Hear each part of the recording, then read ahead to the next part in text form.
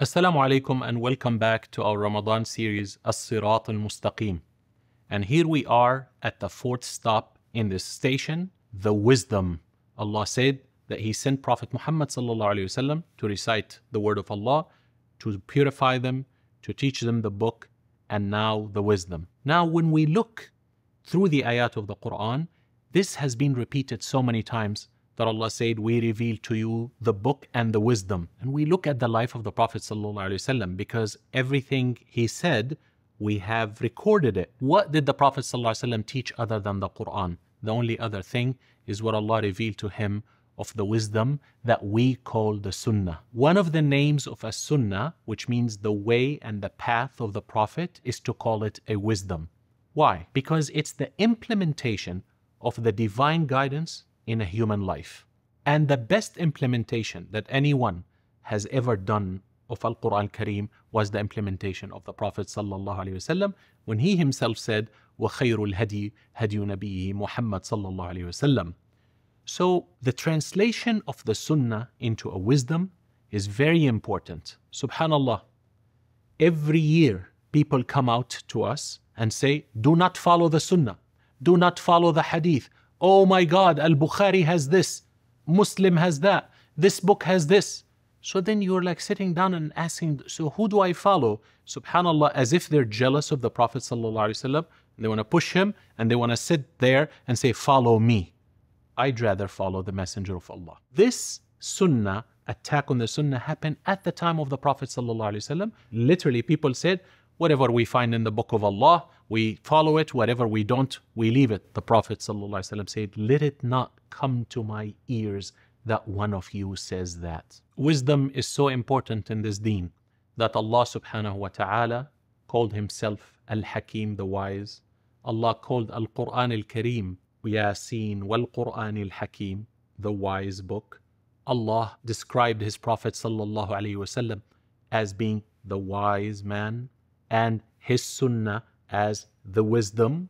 And wisdom is something, when you take this Qur'an that you're reciting in the month of Ramadan and apply it from the experience that you get from applying the Qur'an, you will get wisdom. This is called acquired wisdom.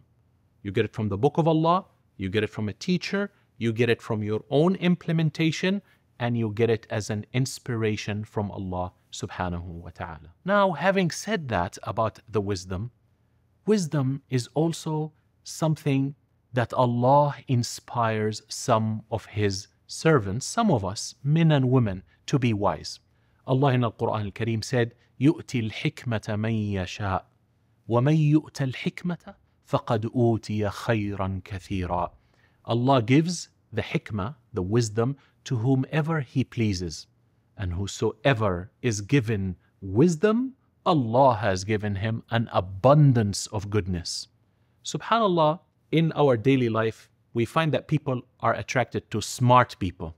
Smart is, what can I do with this right now? But what's the difference between smart and wise? Wisdom, so many definitions for it out there, but one of the definitions is to know why things happen, not only how things happen. Then to take that knowledge of why things happen and then project how things are going to end up being. And once you have that projection and that understanding how things will end up being, then you come and influence things.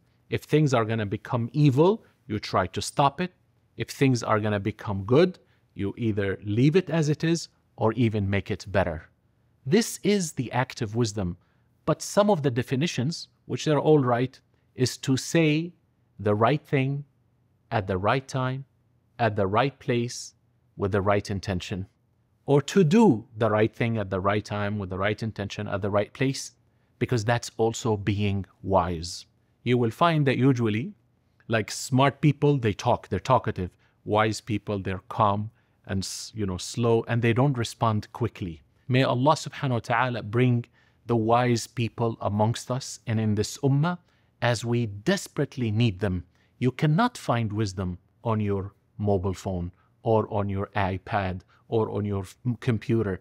Wisdom is something that you have to learn from others. And the Prophet ﷺ put us on a mission. He said, Wisdom is the lost treasure of the believer. Wherever he finds it, he claims it. So we are even open to learning from others.